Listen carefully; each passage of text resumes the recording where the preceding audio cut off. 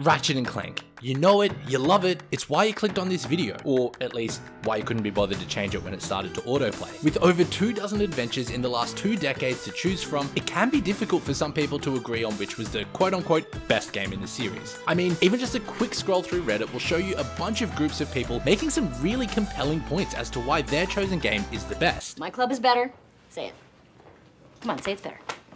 Say it. Say it's better. Say my club is better. Say it. Give it up. Whose club is better? Mine. Say it. You know it. And it's normally the repeat offenders you get. Games like Going Commando, Up Your Arsenal, A Crack in Time, even the recent Rift Apart has a huge case to make here. As it turns out though, everyone is wrong, and I'm here to set the record straight. The best Ratchet and Clank game is the one that's technically not even a Ratchet and Clank game, and it rules. I present to you Ratchet Gladiator, or Deadlocked if you live in a country where you spell mum with an O instead of a U. First of all, some context, because holy shit does this game desperately need it. While the original trilogy was going from strength to strength, games releasing at the time like Halo and GTA 3 were literally reshaping what players wanted from modern day titles. These 2 games alone put everyone, and I mean everyone, on notice. This led to successful franchises like Jak and Daxter and even Ratchet and Clank wanting to get in on that action. Ratchet and Clank first started to see a bit of a shake-up when Up Your Arsenal launched within weeks of Halo 2 and had a much greater focus on its combat. But where Up Your Arsenal just dipped a toe into the water, Gladiator bloody cannonballed into it, and boy did it make some waves in the community. Gladiator embraced the mature themes of games like Halo and created a story where Ratchet and Clank are kidnapped, held hostage, and forced to compete in a life or death sport called Dread Zone that was televised to millions of children around the galaxy.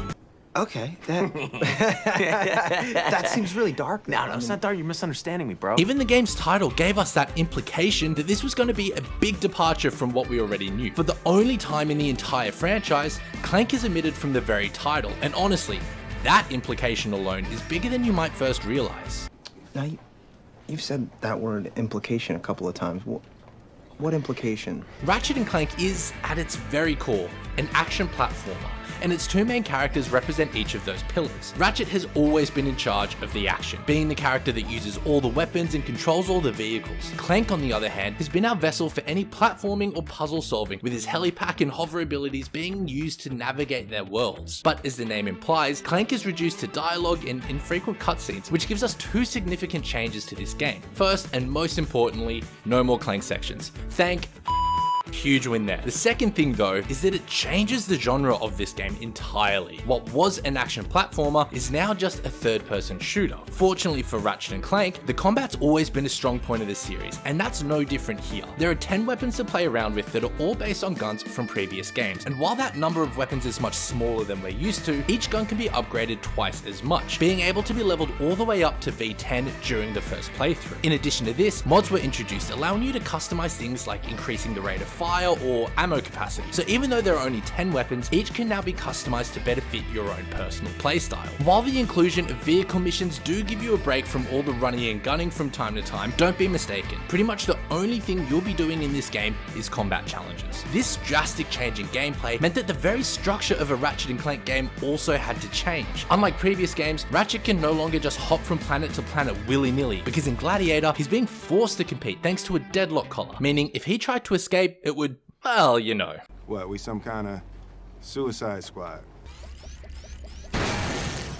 Gladiator is broken into challenges or scenarios. Again, think similar to the arenas from the previous 2 games. These might have you trying to defeat a boss or a certain amount of enemies, or just make it to a certain point on the map. Once you've completed the objective, you'll get an arcade style end screen giving you a review of how you performed for anyone wanting to ride that leaderboard dragon. What this does mean though is that almost all of your missions start by just selecting it from a main menu, which definitely adds to the feeling of playing an arcade game instead of something a bit more fluid. Now, I know what you're thinking. It sounds like this is going to get very, very boring very quickly. But the pacing of these challenges are so fast, nothing has a chance to overstay its welcome. Let's put it this way. Have you ever done that thing where you won't watch a movie because they go for way too long and I don't have that kind of time, only to then go and watch an entire season of Friends instead? Not me. No, me neither. Well, each challenge can take anywhere from 2 to 5 minutes to complete. And while this game is the first in this series to have different difficulty options, most are pretty straightforward to beat. These short challenges give Gladiator a real, I'll just do one more quality, which can keep you coming back again and again. These short, bite-sized challenges also remove the risk of poor checkpointing, and means there's really no punishment for failure outside of replaying just the last 2 or 3 minutes. And that gives you more of a license to experiment with different guns, different mods, or even upgrades for your 2 new robot companions. Now, even though Gladiator is all about the combat and it is missing a lot of fan favorite characters like Captain Quark or literally anyone else that's not,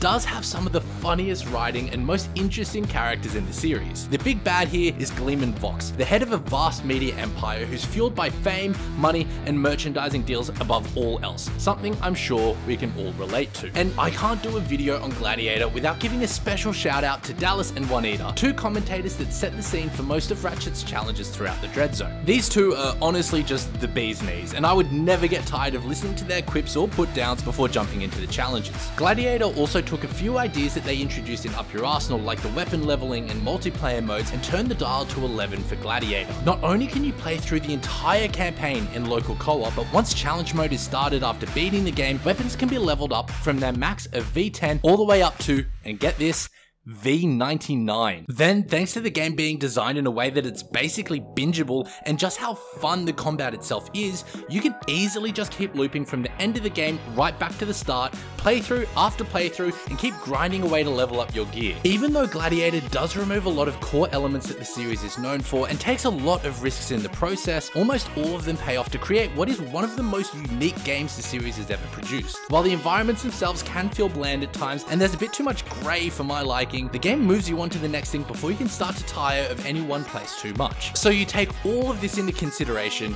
it's easy to see why people have different opinions on how you define this game. Is it a mainline game? Is it a spin-off? Well, technically it is Ratchet and Clank 4, since it takes place right after Up Your Arsenal. But there's a big argument to be made that by removing so many parts of the franchise's identity, including nerfing half of the dynamic duo, that this is more of a spin-off similar to All for One or Full Frontal Assault. I've always thought this fits more into the spin-off category, but at the same time, it's still my favorite Ratchet and Clank game, and I think it sits up there as one of, if not the best, Ratchet and Clank game ever made.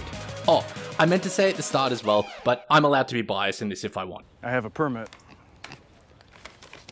This just says I can do what I want.